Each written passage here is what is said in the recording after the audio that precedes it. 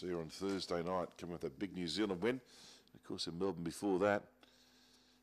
She's certainly an attraction here. They're all moving up. We're just about ready to run. Here we go.